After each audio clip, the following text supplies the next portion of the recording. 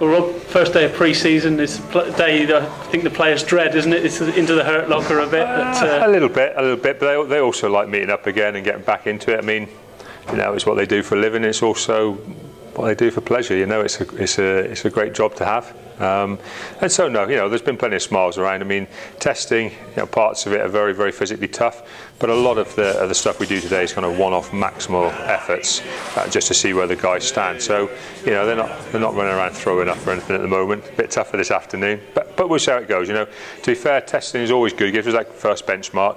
The boys always, you know, as long as I've been here, I've always seen them turn up in good nick. You know, the odd one or two guys who haven't have normally suffered and struggled to feature during that season, and I think the boys are very aware of that. And you know, first looking at it is, you know, it almost looks like so far 100% take up on coming in really good nick.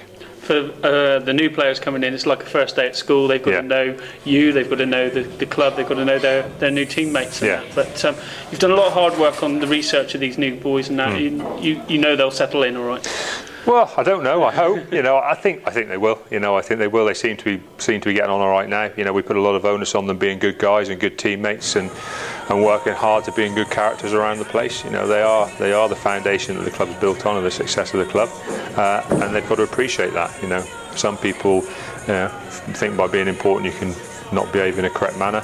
Other people realise if you're an important person, the way you behave and the characters you show kind of can spread up through a whole organisation, and that's what we want the players to do. We want the players to lead by example more than anything else.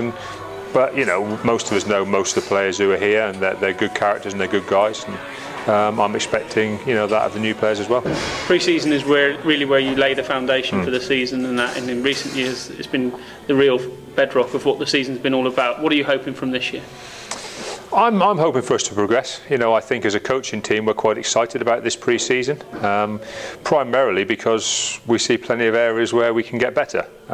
2 or 3 that we think we can hit very quickly and very early on, and start addressing even on training on Monday. We'll start working on those areas, and as I say, they're not massive fix-up for us. You know, we don't have to find a massive degree of fitness or physicality or strength.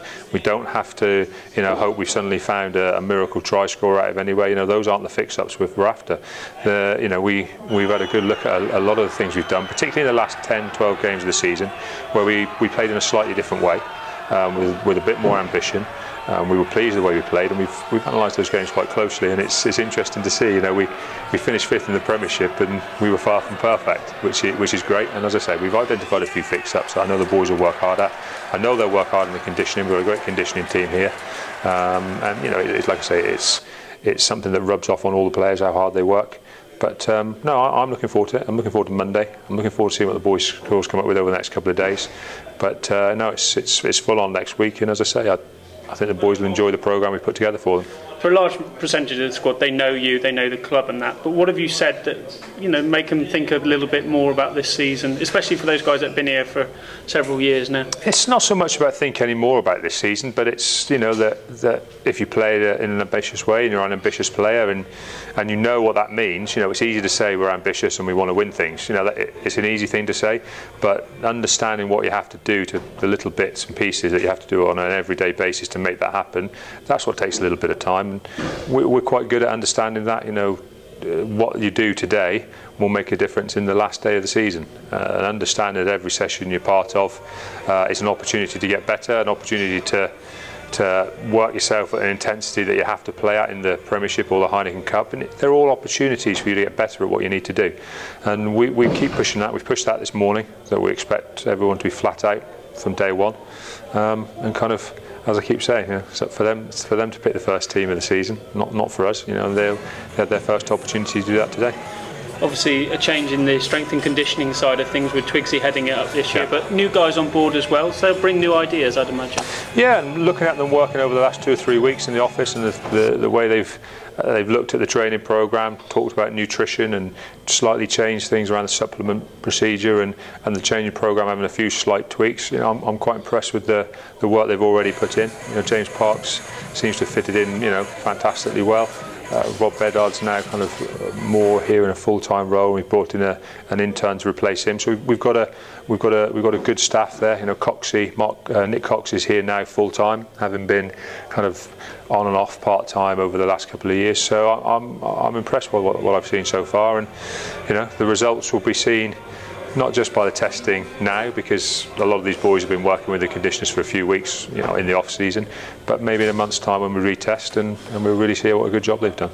For you, going back a few years, did you relish pre-season as a player? Is it something that is it a necessary evil? I'll be honest with you. I think the program the boys do here now is probably a fair bit more enjoyable than what you do as a part-time player. When I think there was one season at Exeter when we were kind of semi-professional, where we were in the gym every morning at 6:30, did a day's work, and then we're training again at 7 o'clock. I think either 3 or 4 evenings, and that was tough. I don't mind saying it, you know. And Penryn as well. Yeah, and you know, sleeping on floors and being, but it's kind of very character building as well, and we've maintained an element of that.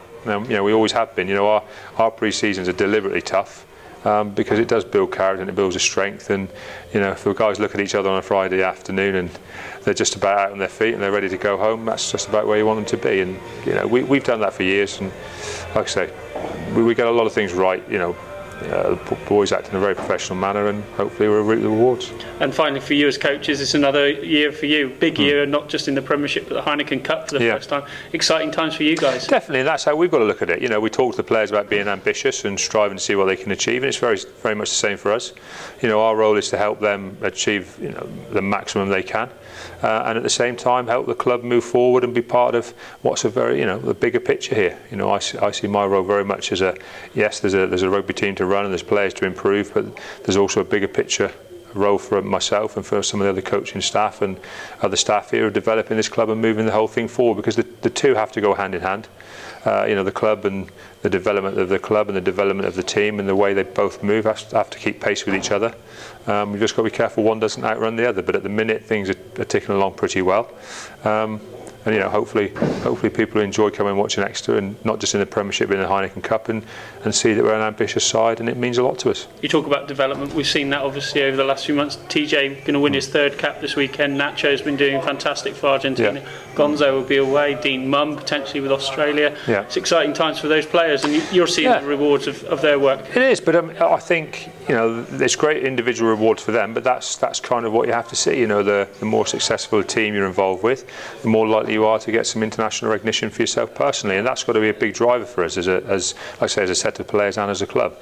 And hopefully it's a problem, well, not a problem, I mean it's a problem sometimes in your organisation and they're not here with you, but it's a problem we'll learn to enjoy and we'll learn to have, you know, to deal with more and more as things go on. But some of those things are kind of things that will happen on a very gradual basis, and I think, you know, we're still very much a Premiership club in its infancy, and we've got to make sure we're very good and we're very solid from game one this season first and foremost. And we can talk about ambition, but like I say, it's the steps you take to be ambitious that we've got to make sure we don't try and skip any of them, because obviously, you know, what we want to be is a very solid Premiership side. Brilliant, thanks Rob.